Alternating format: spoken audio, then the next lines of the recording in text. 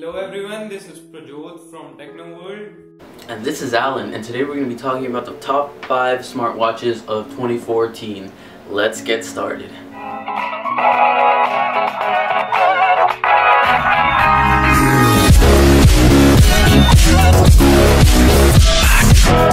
Number 5, we have the Sony Smartwatch 3. It's the first smartwatch from Sony that runs Android Wear, and the 1.6-inch square display and the rubber strap make it look like a sporty watch. And the watch is IP68 certified, that is water resistant and dust resistant. Under the hood it has the same basic stuff like other new smartwatches like the Snapdragon 400 and 512MB of RAM and 4GB of internal storage. So it deserves the number 5 spot. Now number 4 is going to be the Samsung Gear Live. Now this watch is pretty cool. It has a 1.63 Super AMOLED display with the resolution of 320 by 320. Its square display has a 1.2 GHz processor, 512MB of RAM and 4GB of internal storage.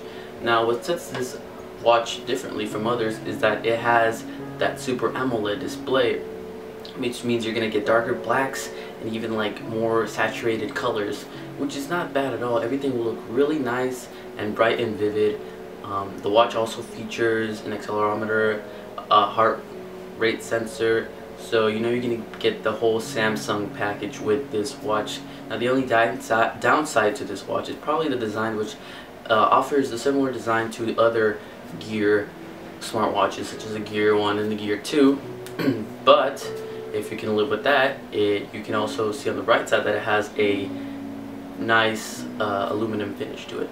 So number 3, we have the Asus ZenWatch, and it has the same specs as most other new smartwatches, but it has a stylish rectangular design and a nice looking leather strap.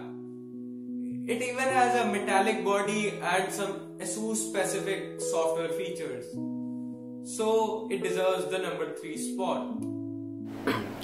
Now number 2 on the list is going to be the LG G Watch R. Now this watch is actually even nicer than the Live because it has a 1.3-inch full circular display with a resolution of 320 by 320, and it has OLED technology as well. So it's going to be like the Gear Live, just a little bit not as super, but it's also going to have those rich darker blacks and those saturated colors.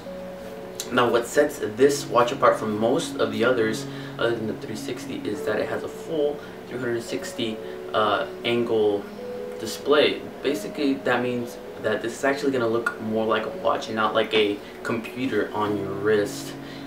It does feature IP67 certification. That means you can take it underwater, swim with it, and you can just do that. It's a little bit weatherproof.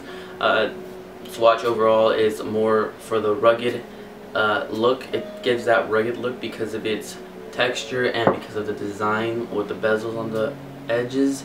So basically that's a pretty good buy for you. Finally, number 1, we have the Motorola Moto 360. It has a 1.56-inch IPS circular display. Inside it has a 4-year-old processor, but with new updates there is no lag on the watch.